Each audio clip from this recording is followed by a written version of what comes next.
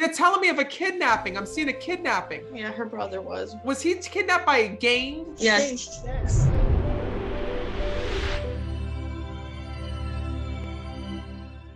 Gigi, where are you from? Texas, Houston. Oh my God. Well, first of all, I'm glad that you're here. Thank you. Oh my God, there's a couple souls that are here. I don't even know how to I can't make heads or tails of this. All right, first of all, did you lose the boyfriend or the significant other? Yes.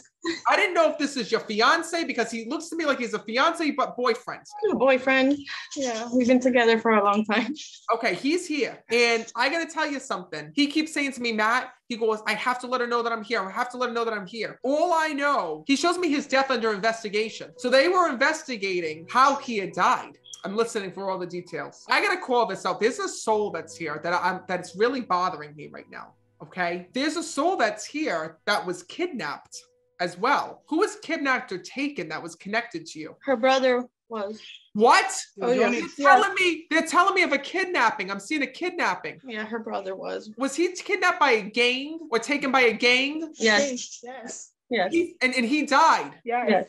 He's here. He's telling me when I'm connecting. He goes, Matt, I was taken from my family. I was taken from my family. And he shows me he was taken at gunpoint when I'm connecting with him. Is that true? Yes. He's here. He just said to me, Matt, I was taken from my family. I was forced to work and then he was killed.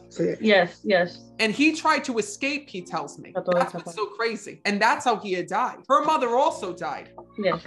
Your mother's here. My mom. Your mom. Mother, right?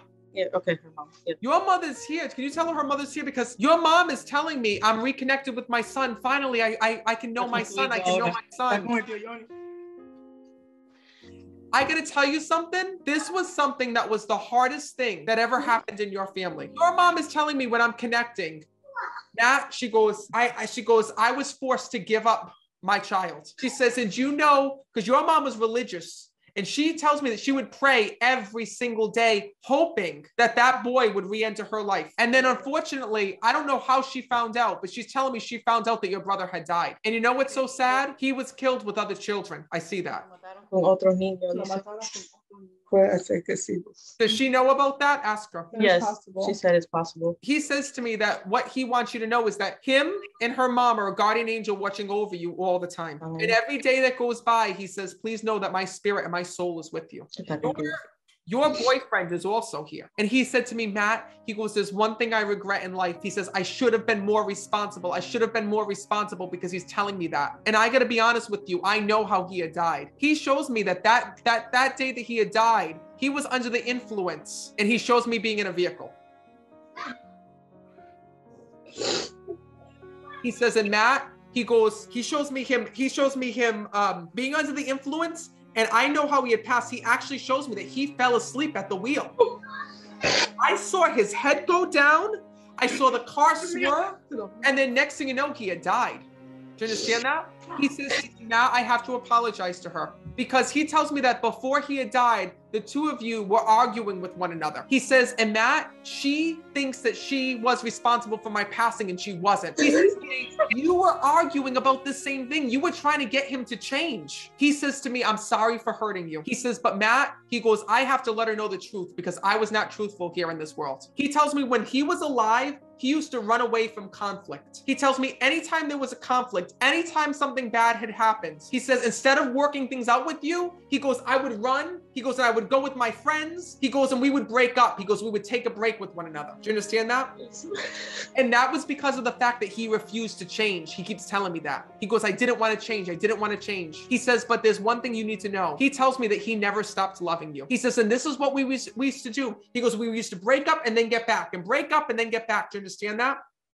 Matt, he goes, I lied to her. He says, I promised her that I wasn't going to do this. He says, I promised her that I was going to take more responsibility. He says, and then I died.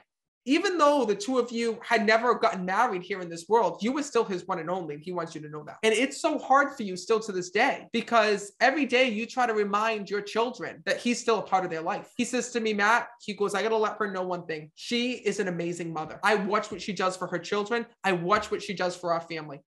He says, and I was so lucky to have her, you know, because he shows me you taking pictures and showing your kids pictures of their dad and talking about how proud he would be of them. And you always still incorporate him in their life. And he's thanking you for that. He says, there's not a day that goes by that my soul isn't with you in heaven. He says, and I want to let you know that I will always be by your side. So even when you don't sense and feel me, it doesn't mean that I'm not there. He says, but what you need to know is that's just validation for him coming through right now, that he is always in forever with you. And there's one thing that he's also showing me. He's talking about a necklace that you have a memory of him. The kids have necklaces with his pictures on it.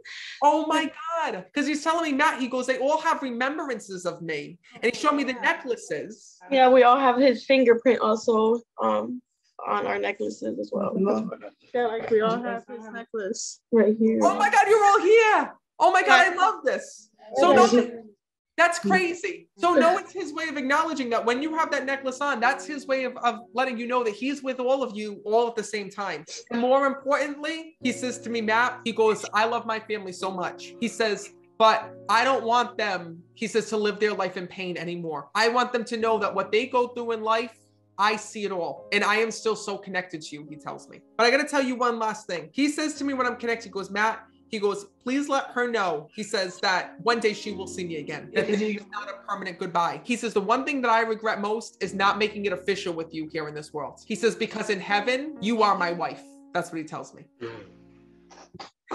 So even though you never got to get married, he says to me, thank you, he says, for the beautiful family that you raised with me. He says, thank you for standing by my side. He says, and I will always be with you. Oh, and there's one other thing I almost forgot. He's talking about the tattoo. He knows about the tattoo, he's telling me. And everyone was getting matching tattoos he's bringing up. Yes, we plan to. So no, it's his way of acknowledging. We have to do it now. Tattoos, he sees that in spirit. He says, we will always be connected and I will always be by your side. Thank you. I really hope that this helped you. Know that your whole family is here in spirit. And this is just validation that we truly never lose anybody.